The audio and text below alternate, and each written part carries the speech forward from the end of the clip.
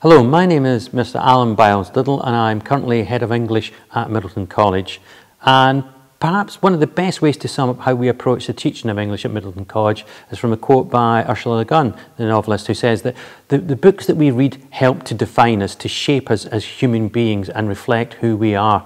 And that's what we try to do here at Myddelton with our English studies from Key Stage 3 all the way through to Key Stage 5. So we give this rich, varied diet of texts from young adult writers today to the traditional 19th century and earlier as well. And then we get them to see how these novels, these writers can reflect current trends within the world today. And it shows how writers take in the world around them, which we then hope that they will begin to explore through their own writing.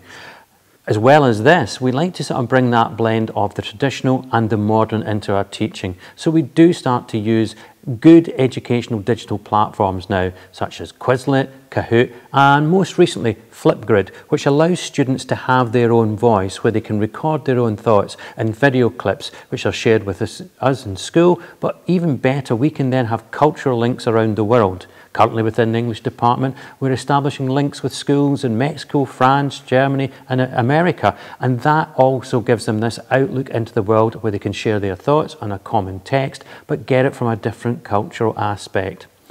This then leads us up into GCSE years and A-level beyond, where we're wanting them to be independent thinkers.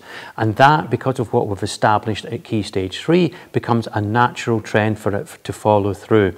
We carry on the same exciting, rich diet, not just sticking to the core texts that are given in a curriculum.